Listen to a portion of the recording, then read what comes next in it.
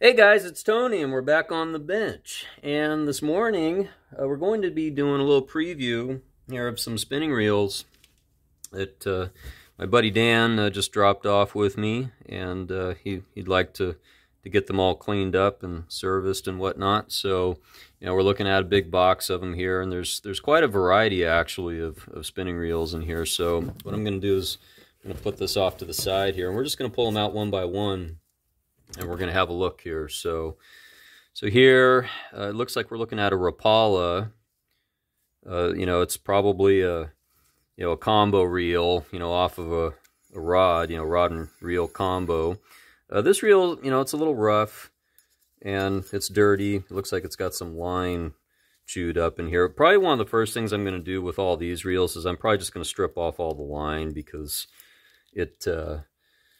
it's pretty clear that this line is dated, and lines should be changed out frequently depending on how much the reel's being used and stuff like that. I mean, it works. It's just definitely in need of a cleaning. It's kind of sluggish, as I would call it.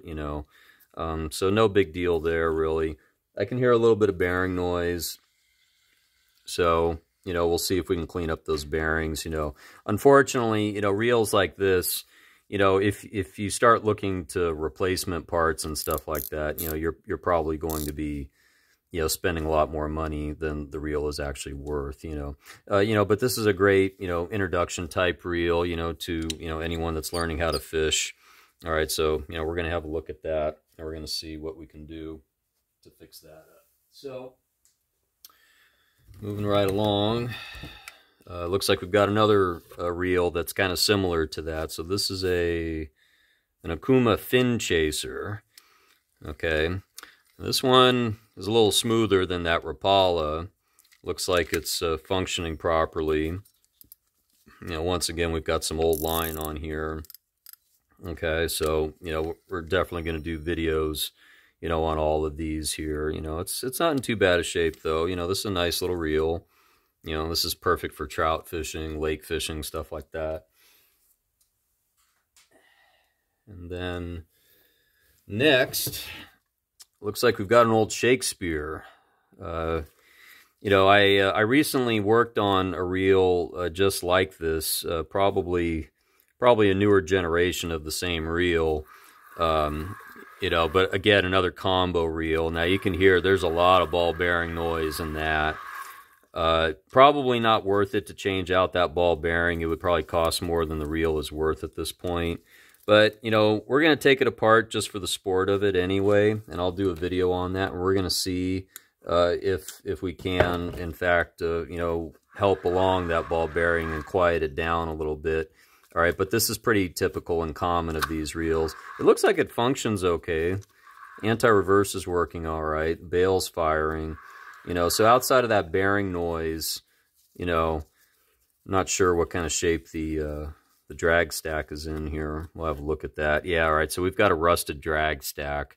All right, so, unless we want to change out all those washers, this is probably something, I don't even know if we can get this off of here. Yeah, we can, but it's in pretty rough shape. It's definitely been fished a lot, this reel over the years, and it looks like it's been sitting now for a while.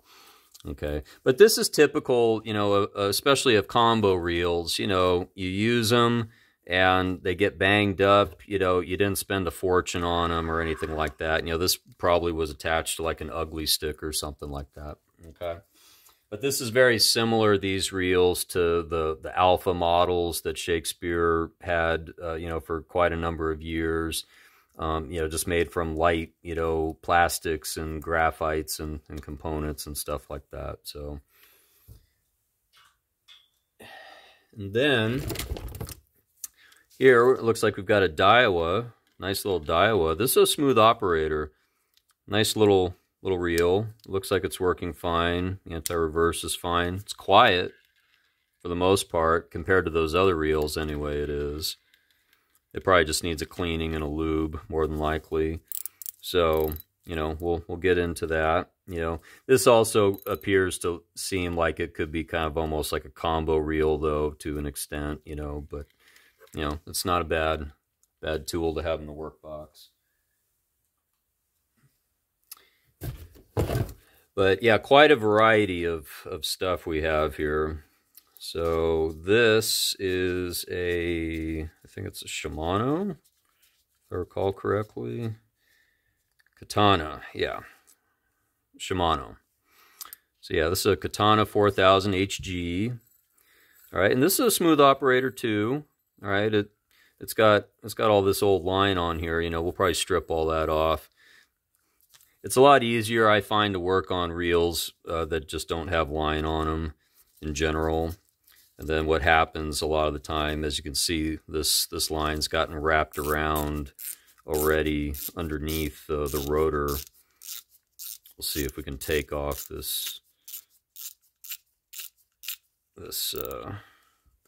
drag stack. Looks like the drag stack's in okay shape, but yeah, the line gets wrapped up under the rotor, gets caught up under there. So this is one of those reels that has this tab where you can pull the line over, okay, to prevent that from happening. Okay, but sometimes it falls out. But yeah, it's a nice reel. Not in bad shape. It's a little dirty. There's a little bit of sand in here. That's all right. We'll clean that up.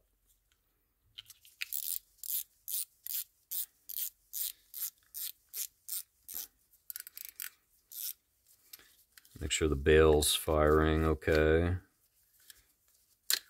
Yeah. And it looks like there's no anti-reverse on this, and that's by design. So yeah, it's a nice reel. We'll work on that and do a video on that one. And then we start getting into some higher quality equipment here. So we're looking at a couple of Penns next here on the deck. And looks like we got some line tangled up here. And these are old school, so they don't have those little tabs to put the line on. But like I said, you know, we're gonna take this line off. But we're looking at a Penn high speed 4400 SS here. So you know, these are great reels. Or I'm sorry, 440 SS. So I know my buddy just picked these reels up amongst some other reels, and these are great specimens, and these are specifically in great shape. There's not a lot of these out there anymore. So, you know, if you have these already and, you know, you want to learn how to work on them, you know, we're definitely going to do some video stuff on that here shortly. But we're going to get this old line stripped off of here. I know this reel works because I saw him use it when we went out to the coast together to do some perch fishing. So, you know, this is just a beautiful, beautiful specimen. It's got the original torpedo handle knob on there and stuff like that. So, nice model. And then its big brother, we're looking at the 450 SS. SS stands for skirted spool, okay? In opposed to, you know, the earlier generations of the spin fisher, which is like the Z series and the greenies, where, you know, they're not, you know, skirted spools. Okay. All right. But these are high speed. Okay. And, they're a great example of what a good saltwater, you know, spinning reel should be. Okay. So we're definitely going to do videos on these for sure. And then last but not least, we've got a somewhat rare model, rare find. So we're looking at a Fin-Nor Ahab, size 16. Beautiful, beautiful saltwater reel. Definitely a surf reel, or, you know, for big game on a boat. All right, but, you know, it's solid. I mean, this is a tank of a reel. Okay, it spins nicely. It doesn't have any real signs of rust or corrosion or anything like that. I have not actually worked on one of these before, and so I'm definitely going to be doing a video on this. Okay, and we're going to be having a look at how this reel actually functions and works. Okay, but yeah, this is a serious tool right here, and it's nothing to laugh at. So, you know, in short, you know, what we're going to do is, you know, we're going to be taking all these reels and we're just going to go through them one by one, and I will do videos on all of these at some point down the road here. So stay tuned for those. And if you, if there's a specific reel that you have, an interest in, you can feel free to drop that in the comments section, and I will definitely try to get to those first. But this will be a good series of videos of a vast variety of spinning gear. So thanks again for watching. This is Tony with Back on the Bench. If you liked the video, please do give it a thumbs up. If you'd like to see more, please make sure you do subscribe and hit the notification button. That way you will get all these updates as to when I have new videos being posted, and there's going to be quite a few more coming out here shortly, so make sure you stay tuned for those, and we'll see you next time.